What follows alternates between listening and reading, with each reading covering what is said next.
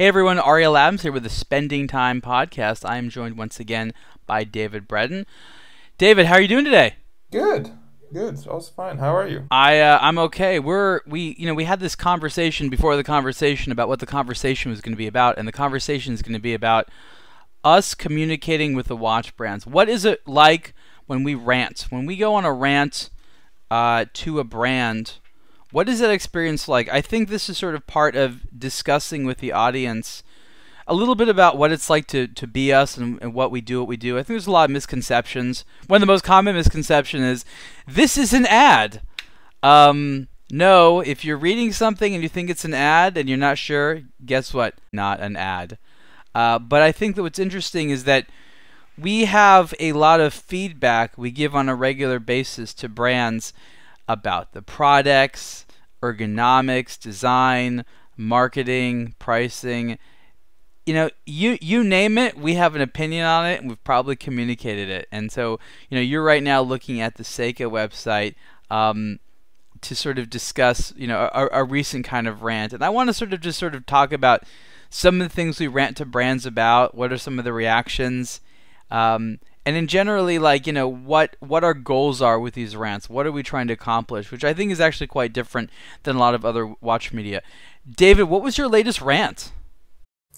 Well, the latest rant was about Seiko's international communication, or lack thereof, when it comes to new product launches. And basically, I think the first thing that I guess we should make clear is that when we rant to a brand and we want them to do better, I don't think it's ever just for our own good. It's for, the betterment for the relationship between the brand and the customer, i.e. you guys and the brand. Back up. What would for our own good be? Let's talk about the reasons why we don't rant. Like, what are you worried about someone potentially, misconstruing? Well, basically, the only reason why I was saying that is because I wrote this article about the new, Europe only limited edition Seikos, which are just new colors. Basically, they're nice watches, nevertheless. And I had to go through this experience, which I will try and demonstrate a little bit later, or we can just talk about it.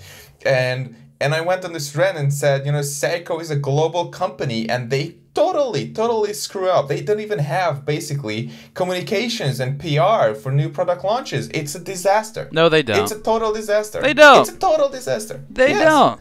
They really don't.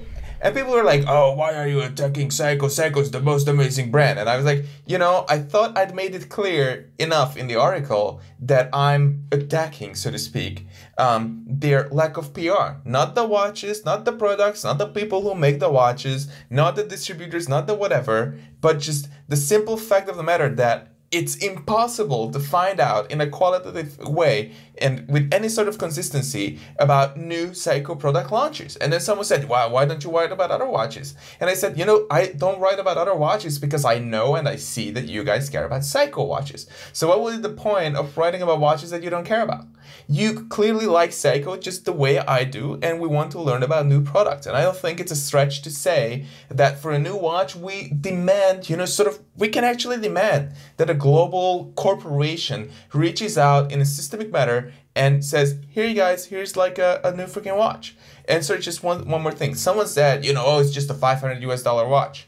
And then I did the maths, and it's basically over 4,000 pieces. These two make up 4,036. You know what I think is the problem, David? And hold on. Okay. And yeah.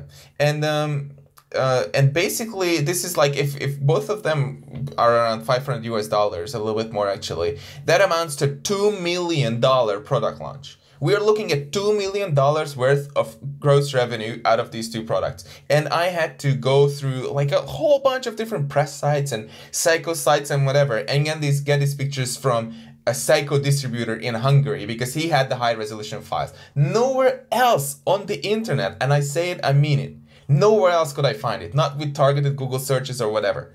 And that is how Seiko goes about its $2 million limited edition collection product launches. How does that work? Well, I think that you just got really spoiled back when they had employees. Oh yeah, maybe that's what it is. I mean, look, you and I very, very frequently, and the rest of our team, and for that matter, the rest of the watch media as we know it, they complain to the watch industry about the failure to properly do things that are related to marketing, advertising, and distribution. So the watch industry is still more or less set up like they're a wholesaler, meaning they produce products that are sent into the market, and the market does something with them. The market just sells them somehow, whether it's the retailer, whether the distributor, someone else handles the hard part of getting it in the hands of the consumers.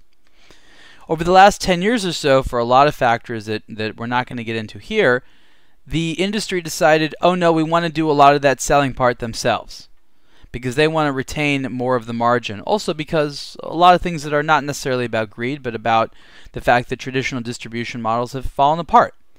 But they haven't boosted their own teams to have, yes, I know, very low resolution. David's pulling up pictures and it's like really low resolution. I get. What is this joke? Look, and you go on it, and it's like, ooh, you get this, and I had to like go like this and open this picture, and I was like, well, this looks horribly yellow, and it's still low resolution, but maybe if I pull up the other one and put the two next to one another, it will look like something that would look good on a website from 2004.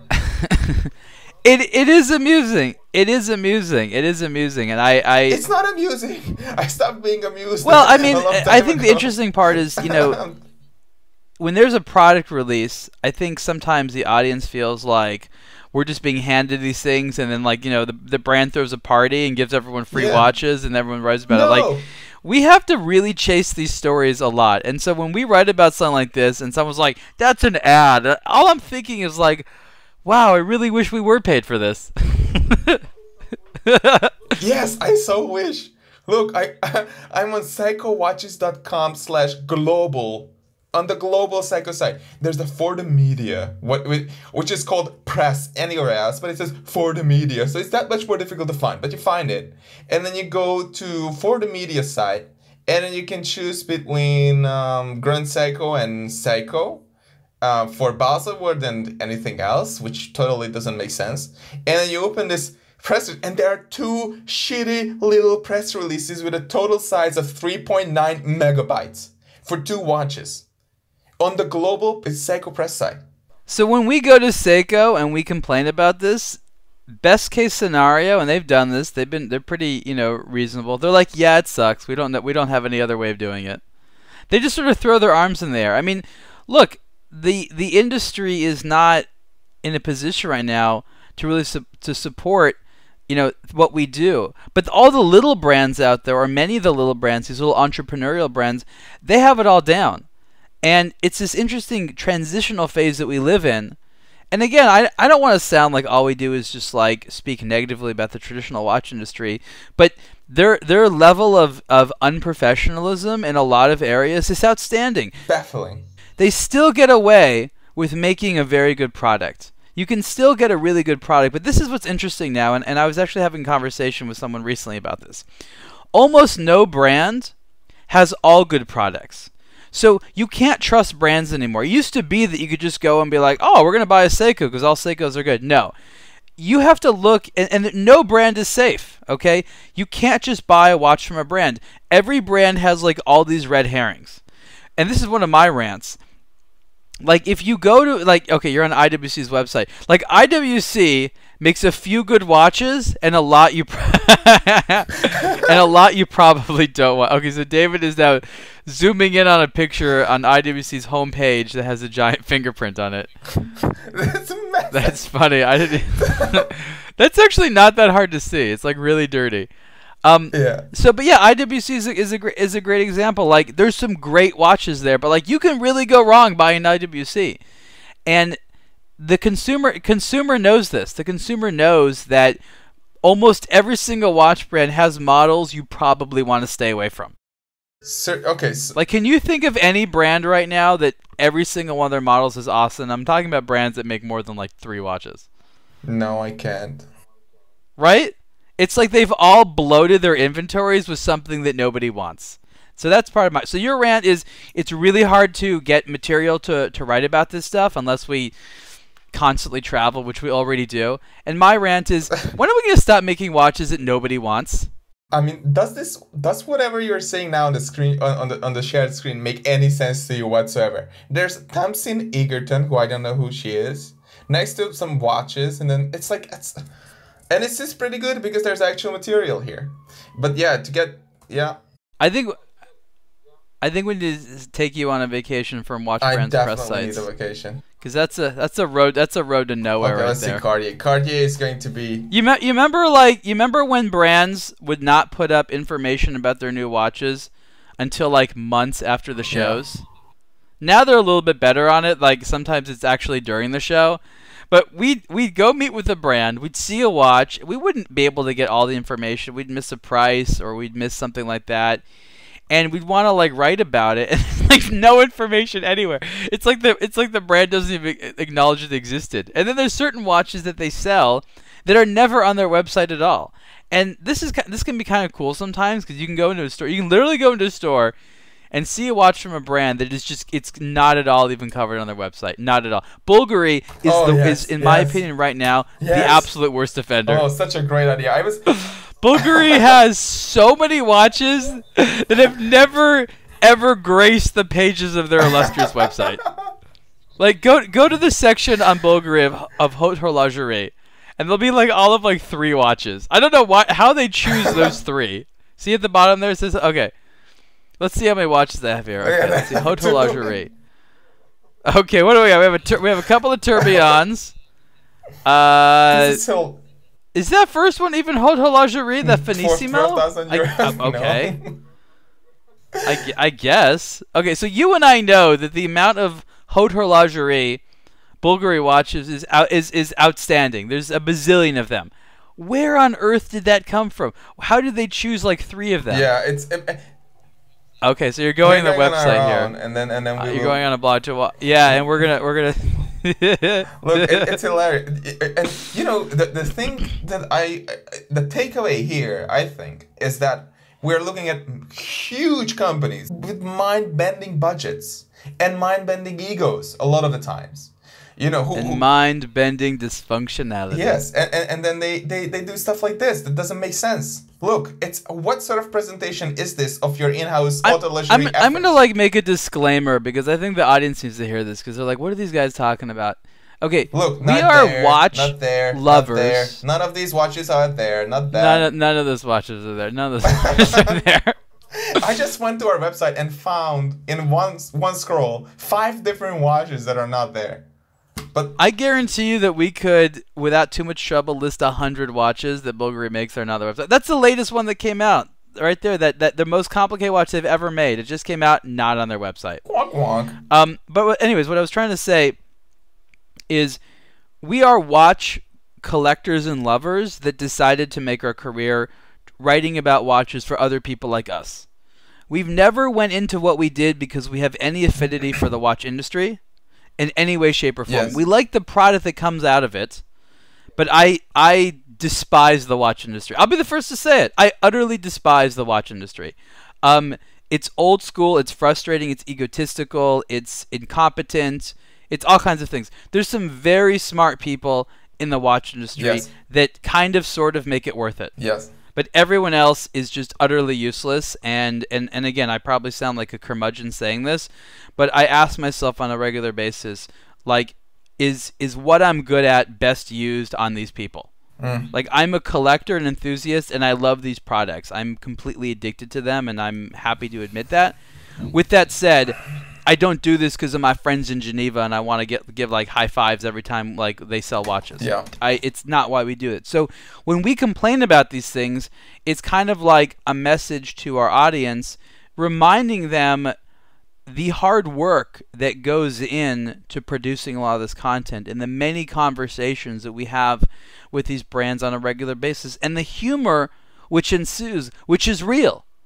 we are laughing and giggling on a regular Yes, basis exactly. between It's when just, we're crying. it's just not so much fun when spending time with two crying men. You know, that's not that wouldn't gather a large audience. But here's like a good example. Like I went to Tag Heuer, and I like the fact that I don't have to log in to find anything. I can just do a search. Everything is a nice chronological order, and this is like a brand that wants to push. You know, that wants to be loud, that wants to be heard, that wants to be covered. They don't make it difficult. And if I'm working on something and I need like a high resolution picture of like whatever given watch from Tag Heuer, basically from any era, I can even find like vintage watches on here if I look for them.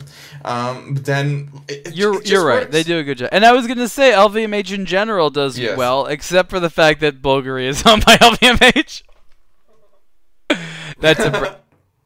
Well, it's all about balances, Ariel. It's like a massive counterbalance for whatever the heck. So I was saying that, you know, and I always say this, I like to remind people the watch industry isn't doing that well. There's consumer demand is great, but you were looking at those images of Tag Heuer, and I'm seeing like all these faces of people like they don't work at the brand anymore. They don't work at the brand anymore. They don't work at the brand anymore.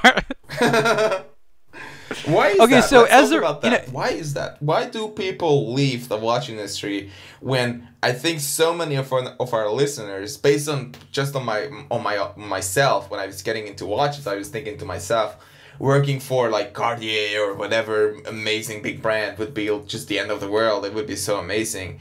And now I have a theory. Yeah. In addition to the whole they're not treated well and stuff like that.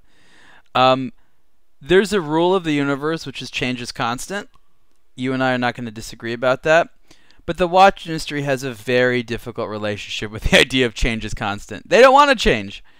And when a watch company persistently doesn't change, I think that very quickly people work there like, nah, I need to change. You're not going to change. I'm going to go somewhere else for someone who's changing. It's about adapting to the times. It's about recognizing your weaknesses and wanting to improve them. I see that as being as a really big reason. I don't think that the watch industry is dynamic or flexible or agile in the way that it absolutely needs to be. I mean, you're making toys for people who want to get excited about something and celebrate something with an expensive luxury. Yes. If you don't create products which feel like they are related to today, you can't get away with that. Now, some brands, like Patek Philippe, do a good job of holding a image from the past. But there can only be so many brands that create image of the past. Enough of them need to do things for today. Yet, they're unwilling to invest and take risks. Yes. So all they really know how to Look do at is be this. like, this worked in the past. Wow, they made a really amazing Raymond vial. So we're at Patek Philippe's website right now looking at It's the a nice website. 20-4 automatic. The blandest of bland. Like Patek Philippe is trying to create like a youth women's like movement for Instagram and a watch that costs many dozens of times what a Daniel Wellington costs. Well, hundreds of times actually. If it's $200, 200 times 200 is 40,000. How much is? Okay, yeah. Why is this called the 24? Because everything is called numbers these days, like the Tudor 58, the Vacheron 56. And it's so cool because the word 20 is spelled out, and then there's like it's not even a dash. little It's like vague. what is that thing called again? I forgot. The little wave. So it's No, the word okay. 20 It usually means tilde. and it means approximately. I knew it. I actually use it in that context. I use it as approximately. So it's 20 approximately Four. the number That's 4. hilarious. Which someone in the graphic design department thought was awesome. So this watch has a lovely movement. and youngster-ish. That's what it's about. And the time is set 10 to 2, not 10 past 10. Apart from this picture, but it is. Well, you know, at the video shoot, they can't be expected to follow all the rules. Yeah, exactly. I mean, is this the Patek? I know for a fact that a female watch expert that we know was not the biggest fan of this. Good. What's to be a fan of here? At the very It least, looks like it's melted. they got the Nautilus hands. You know, they were like, we got to throw a little bit of brand DNA in there. Yes. So let's take the Nautilus hands and the numerals from our pilot watches. How bold. How very bold. Did you notice the ring of diamonds? Do you know Ariel? Yes, I have. So before this conversation, everyone, David and I were like, are there any new watches to talk about? Because normally this time of year, which is kind of like, it's not really pre-SIHH, though it is technically pre-SIHH. There was a show in Mexico, SIR. There's Salon QP coming up. There would be new releases in watches that are coming out for us to discuss. And we were like, have you heard of a lot of new watches lately that are worth discussing? We were just sort of like, you know, from across the ocean shaking our heads. And there was Breitling that was new. There was this Patek. But from big brands, normally, I mean, this period at the end of the year is huge. But we've covered that stuff. We've covered that stuff. Okay, so you were in London. Yes. With Breitling for a launch. What did they launch, and what do you think about what's going on with Breitling? It's very interesting, really. There's ups and downs to it. Let me begin with the ups. This was an event that if you showed Seiko Corporate, they would just have like a heart attack across the board. If there was like 20 people at Seiko Corporate sitting around the table and you would show them like 1 minute of like footage from this event, they would be like, they couldn't even imagine that a product launch like this could actually ever happen, let alone this many different products. So basically what they did is that they technically relaunched the Premier collection that used to exist 1,000 years ago. And now basically what Kern wants to do is steer Breitling back a little bit more away from this high-tech, large, bold, type of Breitling that will still exist. But he realized that basically, and this is what he said, Breitling until now used to be like as though Mercedes was just making the G-Class. It's like a high-tech product for a certain type of clientele. But, Mercedes makes all these other types of product. And Breitling used to make all these other types of watches too. So the Premier is this more relaxed, a little bit more contemporary, more casual type of collection. And basically they launched a BO1 chronograph, they launched the regular like Wazoo based chronograph, also a day date and an automatic, and a new Breitling for Bentley watch, which is just a green. So they felt like they were making too many G-Wagons? They really, I wish they were. I mean, if you think about it, I guess they were. All of their other watches, most of them were oversized and highly technical and whatever, and they just look odd at this time and age. Were they? I mean, don't get me wrong. I felt like that era actually was going away of like, the 47 to 50 millimeter wide one. Kind of, anyways, but even last year, I could see like. Just last year at Zurich Airport or wherever I was, I could see like ads like an icon just got larger, and it was a Navi timer that was like 40 meters wide. It was just ridiculous, like 46 or 48 millimeters or something like that. And I was like, that's totally not the direction you guys should be going. And of course they made like a 180-degree turn, and now they are turning away from that. And the funny thing is I was having a chat with someone from Breitling at the event, and we were looking at the Super Ocean, and the previous direction of Breitling sort of knew where to go. They just didn't really, they were, I guess, too attached to the old face of Breitling, or they just wanted to take it like really Swiss and really easy and really slow on the transformation. And Kern just came aboard and looked at the Super Ocean, for example. That was basically the first heritage-based new model in a long time, because of course you have the Montbrilliant and you have some others, but it was a Super Ocean Heritage where there were no wings around the logo, for example, and it was this heritage based model, as the name also suggests. And it was before Kern even arrived, but now the entire brand is actually going in a direction into which the Super Ocean Heritage really fits in. So that's just weird. But getting back to the Premier, I was impressed by this launch and the products themselves. They look a lot better in the metal than they do on the pictures, which is sometimes the exact other way around, but I think they really do look very good in person. They are a bit pricey, granted, not a bit, they are quite pricey, like 6,200 for a Wazoo based chrono is a lot, but then again you get a new tier of quality. I feel like, don't you feel that sometimes Kern is a little obsessed with positioning? Like, he focuses on positioning a little bit more than, like, actual inherent quality? No, I don't. Like, here, the inherent quality is right there. And I think part of the logic was, and this was being said, and it's not something that they will communicate out in the open, but he said, like the number of new watch purchases per customer in the $8,000 to $10,000 or $7,000 to $10,000 range is much higher than in the $3,000 to $5,000 range. So somebody who has $4,000 to spend on a watch, they would just buy a watch and then they wear it for a long time. If someone can spend $7,000 to $10,000 on a watch, they would just buy a new one every 2 years because they have that much more, disposable income to spend on watches. Generally speaking, of course, but these are what the statistics that Kern used showed to him at least. So I guess this is also like, of course, they are free to ask however much they want. They are also reconstructing their distribution. So high discounts, I think, are quickly going to be a thing of the past in Breitling's.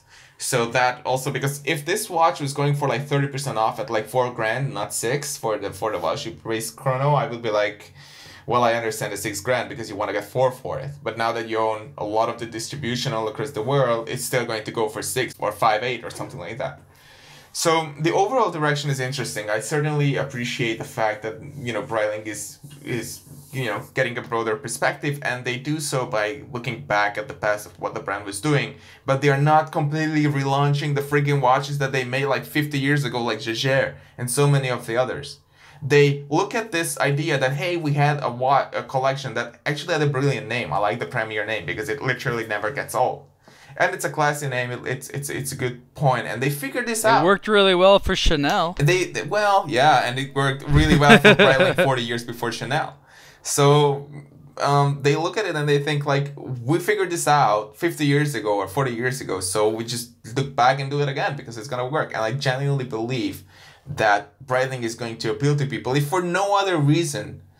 Well, not for no other reason, but one of the big reasons is because everyone is so freaking quiet. And when everyone's quiet and you're loud, you're suddenly that much more exponentially, easier to hear. And Breitling, with the new boutique concepts and the new marketing and the squads and whatever, they are really on it. Even at the time when Patek, for example, who used to be huge on these things, with Mr. Briver, having to go away for like a year or so on medical leave, things didn't really die down, but some sort of like, the punch isn't really there with Tag Heuer and Dublo in like the recent year. And Breitling is really on it. And I think that's gonna, put them in a good position really soon. Well, I think you're absolutely right, and you're right that Breitling is fortunate right now that the stage is relatively quiet and they get to have a much larger share of voice. So while they're not doing that much, they do appear to be doing a lot compared to the others who are, by comparison, very, very quiet. And I also like that you pointed out that they're not just regurgitating old designs. While these definitely look more vintage style, they're not copying any specific past design.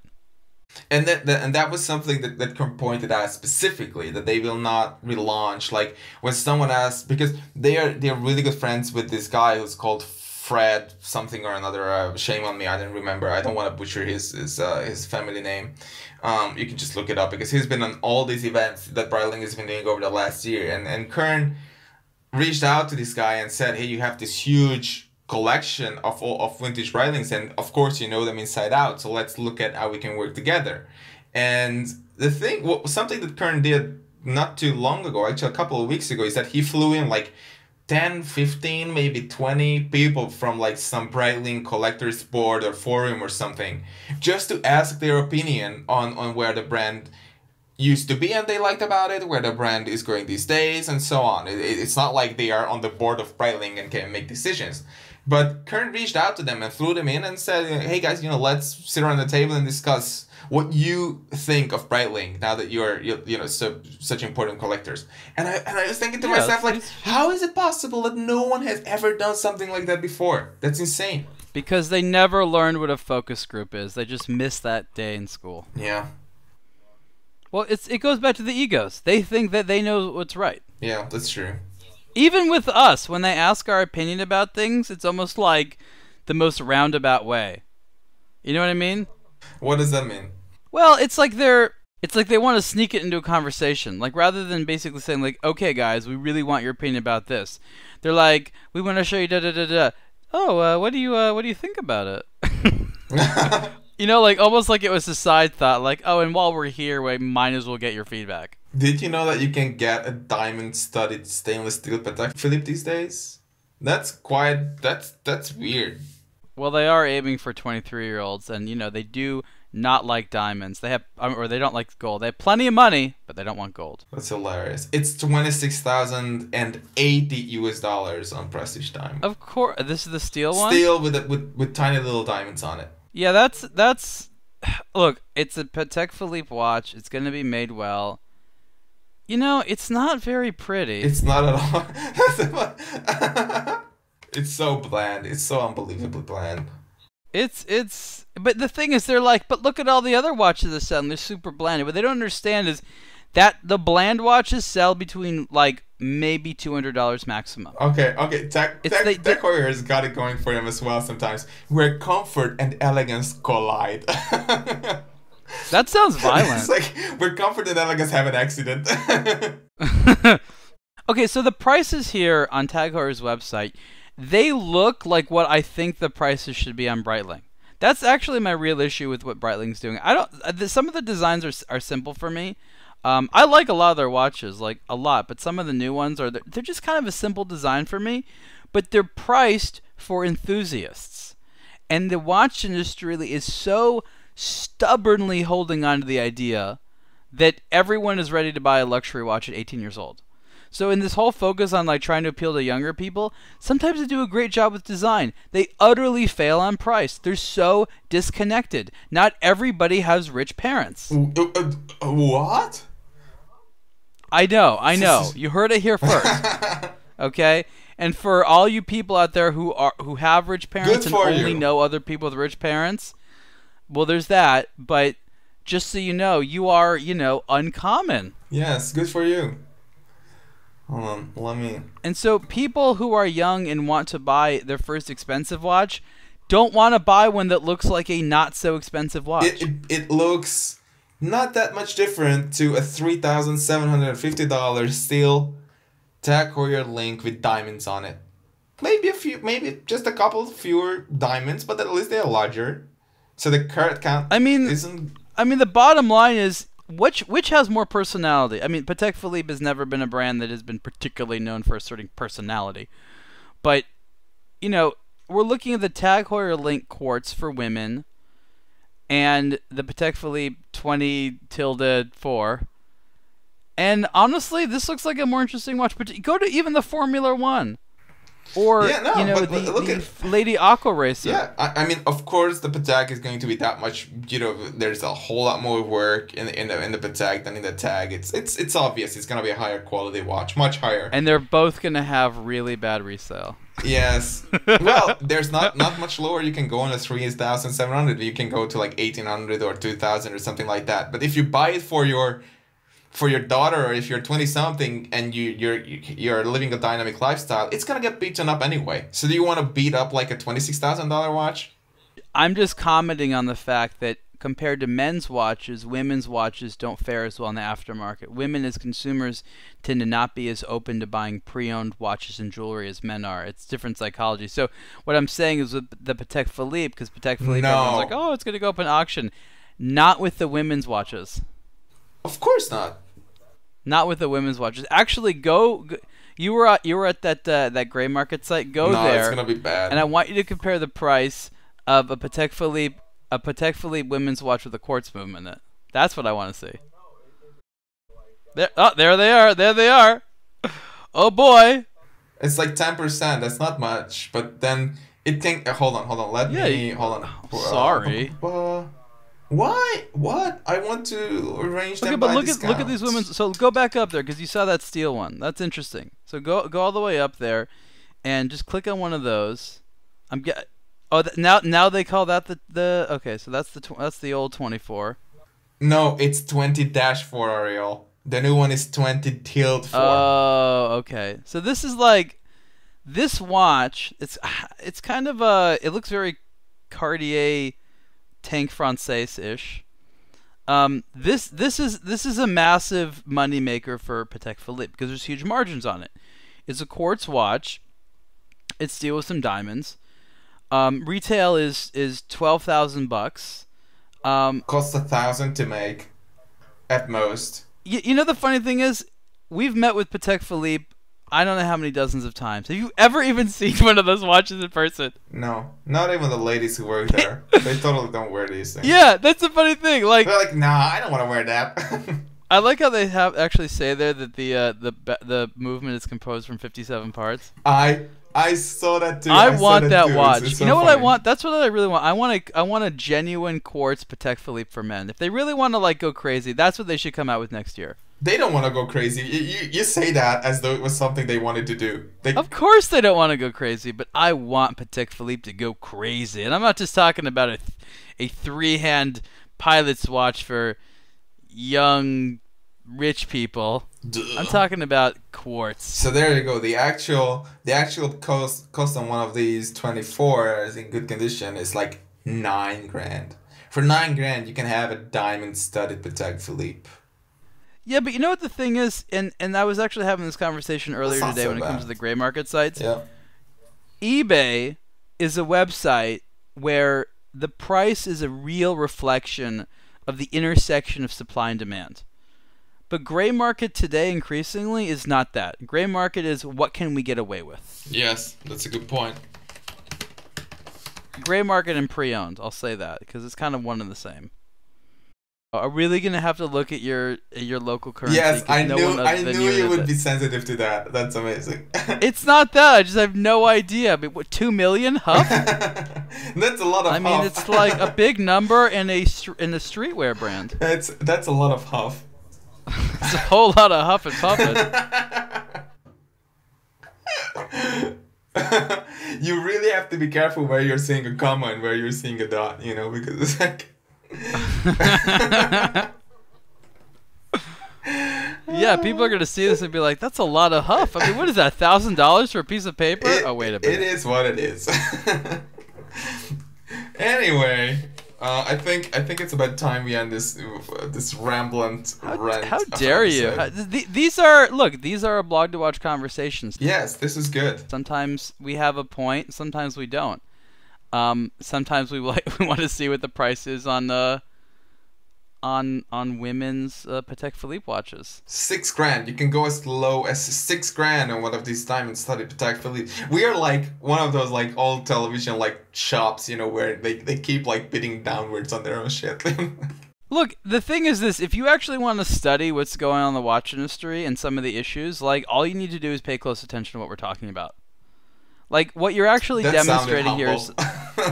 No, because think about it. Look at what you're doing right now. This is actually quite interesting.